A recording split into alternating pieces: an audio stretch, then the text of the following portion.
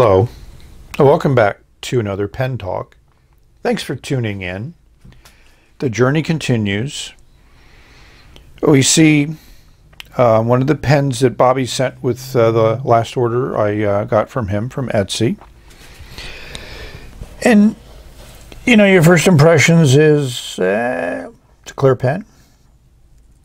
Gold trim. It's a piston fill. And unlike some of the other piston fillers, there's no lock or anything here at the top. Goes up and down very easily. And there's no real markings on it other than that. The cap unscrews. 2.5 turns, and we'll see some identifying features now. It's a wing sung. This is your classic super quality fine nib. As we look through this nice clear section and clear feed, we'll see that it's a pilot design nib with those, I call them wings, on the sides. So this pen is very reminiscent of a Pilot 78G. So let's explore that and some other pens that is similar to.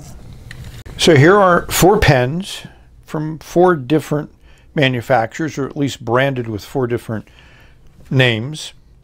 So we have your wing sung piston. This is a nice orange one here. But if you look closely at the clip, you notice this is a wing sung, but it's labeled as a 3001.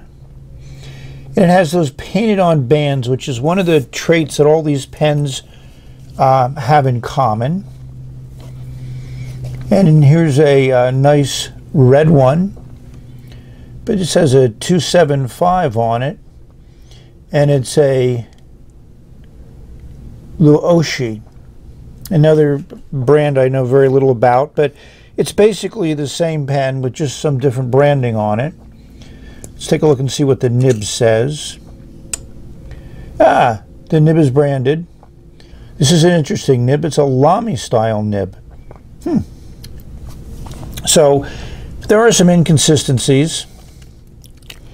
And then, just for the sake of comparison, this is a real Pilot 78G, at least as far as I know.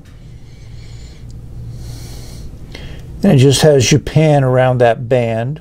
I left a sticker on it. And if we unscrew it, we'll see that gray feed and that Pilot nib. This is a fine one. I got these in some of them with broads, you know, which are really stubs, and I use them in some of my 698s because they fit in the 698s. So that's just a little exploration. So we're going to digress into a little Chris theory. My theory is that because the 78G is a low-end pen, Pilot manufactured it in China, which means that the molds were in China, and just happened to find its way into a whole bunch of other pens. Maybe, you know, there's no copyright infringement in China, best of my knowledge, so they don't really consider it espionage or stealing. It's just the way they do business. So the design shows up in a lot of pens. It's not my favorite design. I think the pen is lightweight. I think the section is on the smallest side that I can even try to use. But it is a popular pen, so let's delve into the piston fill, which I think is a really nice feature to add to this pen, and it didn't really affect the price that much. And yes, these pens can break. This was in my pens that broke video, and this is a 659, so a lot of different model numbers that are all basically the same pen. And here's a green version of it. This is a wing sung. I mean, it looks nice. And it has really looks just like a Pilot feed there on the back. So it's a design that has been around for a long time, and I think it'll stay around for a long time. I pulled out the nib and feed. Pulls out very easily, very easy friction fit. Because I do want to play around with nibs. So here's that bent nib that Bobby sent me. You know, and that's the classic Pilot design nib. I have here a nib I pulled out of a 78G just to show you how they are the same. And the feeds are carved to fit those wings there, so the nib just fits in one spot. So that's one thing that this design accommodates, is keeping the nib in the same spot. In my course of dealing with wing sung, the 6.9H used to come with an extra nib. So here's an extra fine and fine that I have. You know, and these have the sections that clear feeds in them. So in theory, I could also use one of these if I felt that the nib that's there is not performing properly. And I also have this medium version, wing sung medium, that would also work. And this has been ground to a cursive italic by Mike. I had a number of nibs ground by him. So we have a number to play around with this pen. But first we're going to ink up with the original nib and see how it writes. What ink to put in? I haven't used this one for a while. I got a bunch of J. Orbon inks a couple of years ago. So let's put this in the pen and see how it works. I'm expecting some nice brilliant color. Got a nice fill, but I didn't use the J. Orbon bottle because it was low on ink. So I poured it into a 10 milliliter sample bottle that I keep around, and maybe I got about 4 milliliters left, but I got a decent amount of ink in here, probably close to 2 milliliters. I also decided to do chromatography because I just find it sometimes it helps you understand the ink, and this is definitely a clear purple on the blue side, so that's nice to see. So as we mentioned, this is a small pen. No need to do comparisons. I'm certain all of us have seen or handle our own 78Gs of some form. It's light, will give you those weights. And working over the camera is always a challenge. So one of the things that's nice about the pen, I should have showed you that when it was uninked, is there's an O-ring here, which when you put the cap on, it seals up against that O-ring. It just makes it a pleasant feeling for that final quarter turn as you close the cap onto the barrel. And the clear feed and section certainly do show off that ink. It was a nice color choice on my part, I think. So let's see how this nib works before we play around with others. It's definitely a pen, post or not post, it doesn't really matter. I would probably post it just because you don't notice the cap there, and you know where it is when you're ready to put it back on the pen.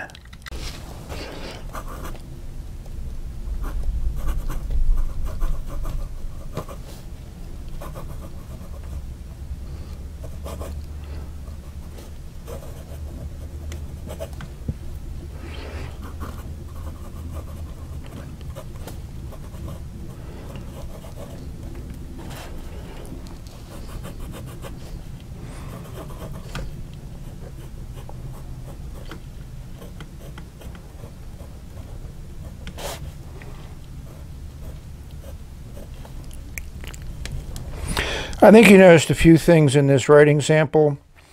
One, it's been uncapped for a while. So you got a little hard start there in the beginning. I'm bad at spelling. Yeah, there's a little skip there. But as we got the ink flowing, it writes well. For a fine steel nib. I mean, it is super smooth.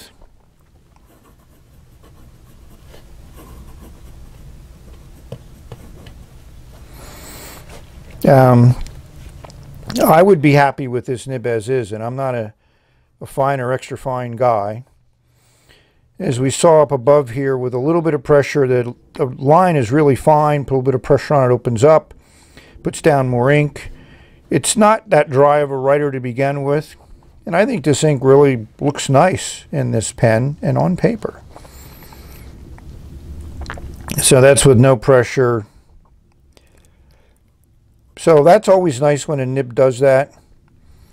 And if you want to put some pressure on it, you'll get a little bit more ink flow.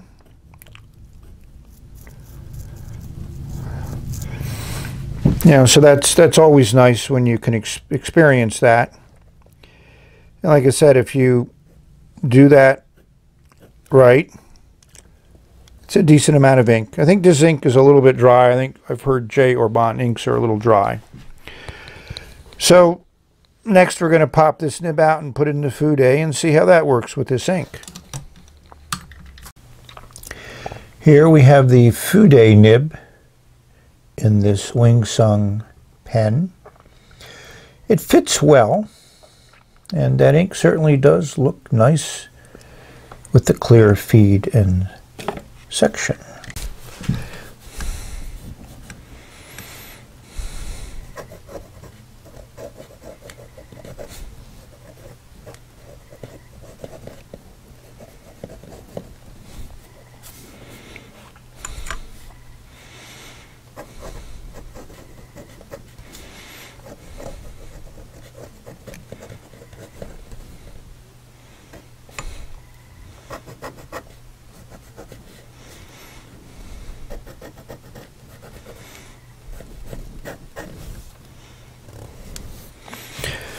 So this works as a Fude nib, but it doesn't feel good on paper. It just has that bad feedback. Maybe if I spelled right, it'd be better.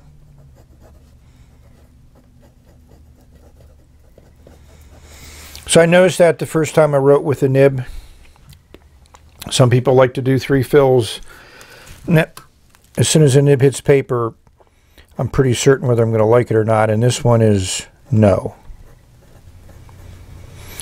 I think it has to do with the way the plating is done. It just has a coarseness to it that is not pleasant. And I did try to smooth it. No effect. I wasn't very aggressive in my smoothing, and I'm not going to be very aggressive because that's kind of like reshaping the nib. So this is going to get a 0 because I'm not happy with it. So next we're going to try the medium nib that has been cut into a cursive italic and see how that works. So this is the medium Wing Sung that's been ground to a cursive italic. It's the grind that Mike likes to do. I've had a number of nibs ground by Mike. So let's see how this writes.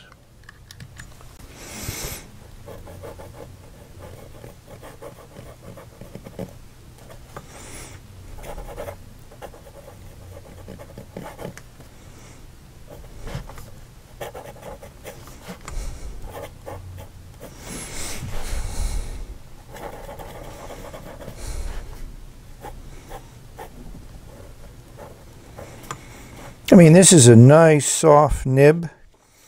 I've had this medium pilot style nib in 6/9/8, and it's just a pleasure to use. So I would say that this might be my favorite nib in this pen, but it does have one issue. You can exhaust the feed. It took a lot of writing to do that, but it can be kind of frustrating.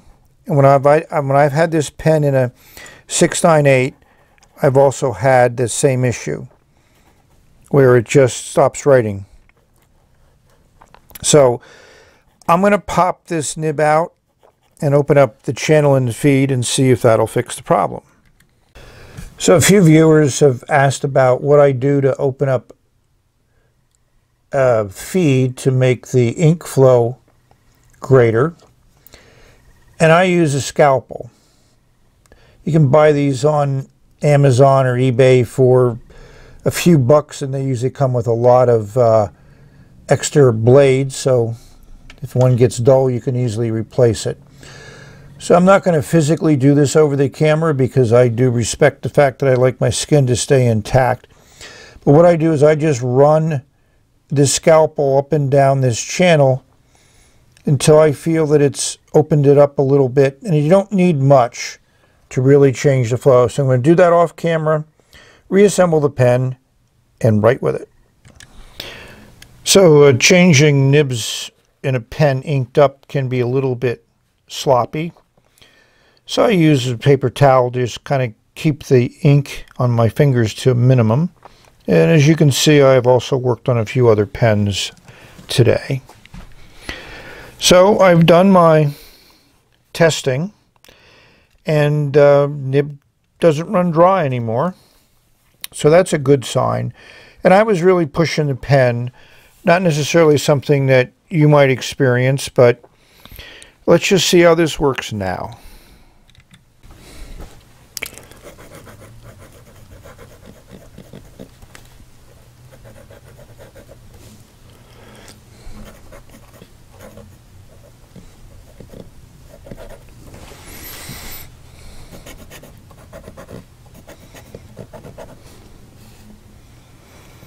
And you can see it's wetter,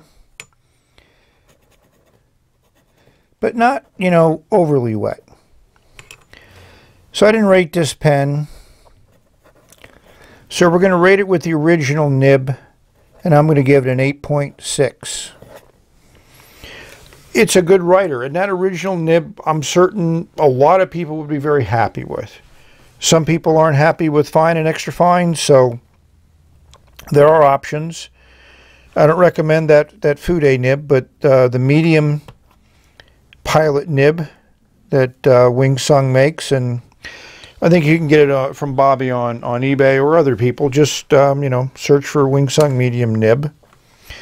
So if I was to rate this pen with this nib in it, I would give it a 9.1. And one check, because this is a very nice nib. Look at that fine line you can lay down, and with a little bit of pressure, and it does railroad. It's not perfect, but you can see how quickly it recovers. So you can exhaust the feed even with my modifications, and I wouldn't do more modifications to it because I don't want it any wetter than this. And if you're going to do serious flexing and serious ink flow, just go slower. I mean, that also applies to modern flex. And again, we're getting railroading, so keep that in mind no matter what you do. You know, when I originally had the problems months ago with these medium nibs, I talked to Bobby, and he mentioned that the feed, Wing Sung had two different clear feeds, one for the extra fine nib and one for the fine nib, and you needed to use the fine nib feed for the medium nib, and this was a fine originally. You know, it does recover quickly, and under normal writing, nobody's going to really find that problem. Some of my viewers talk about the medium nib running dry, so you can open it up and it'll not dry out as quickly, but it's not a perfect fix. So hopefully you've enjoyed this little journey. So thank you for watching. May you enjoy your pens, enjoy your inks, enjoy writing, enjoy that look of ink on paper, and, you know, stringing words together into sentences and creating thoughts and conversation is certainly one of the benefits of writing. So we've reached the end of this video. Until next time, bye for now. Write and enjoy life. And it works well. And I like the color.